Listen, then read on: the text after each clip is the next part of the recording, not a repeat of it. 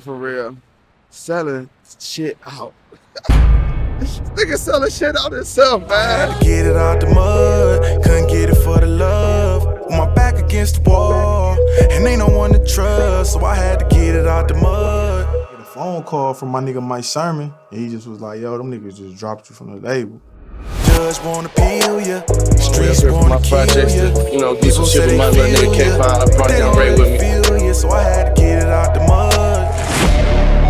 Again tonight with reports of more violence in Cleveland.